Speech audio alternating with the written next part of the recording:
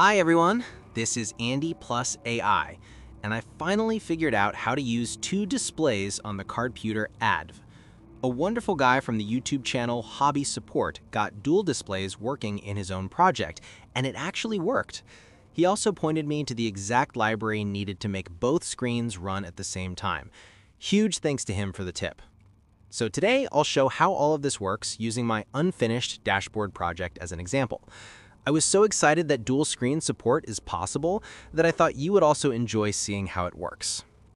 We have the built-in display on the Cardputer itself, 240 by 135 pixels, and we're adding an external ILI 9488 display with a 480 by 320 resolution.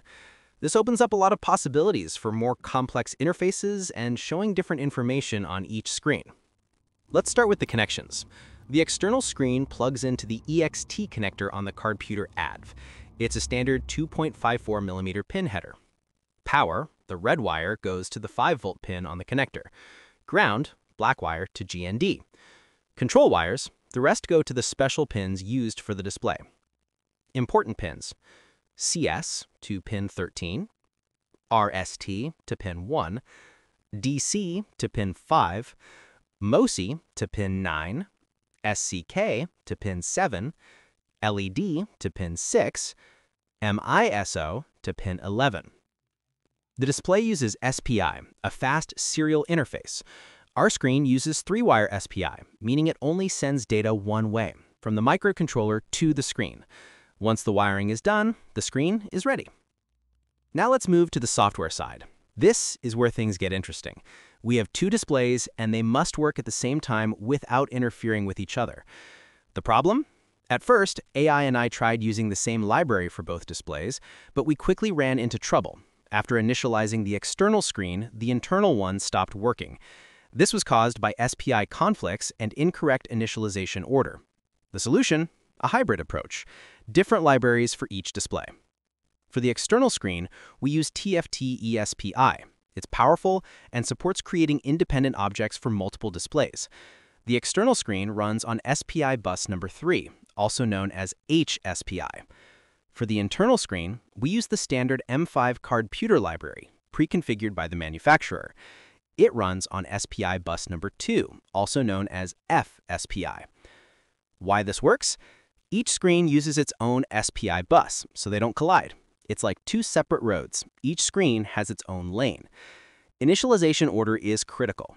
First, we initialize the external display, and only then the internal one. If you do it the other way around, you'll get conflicts again. Once both displays are initialized, they work independently. You can draw on each one without affecting the other. Now the fun part: how to use both screens in a real project. In my dashboard project, I show different information on each screen. For example, when the large external screen shows the clock, the small built-in one shows the weather. And when the large screen shows the weather, the small one shows the clock. How it's implemented. The external display uses LVGL, a modern graphical interface framework for building graphical interfaces.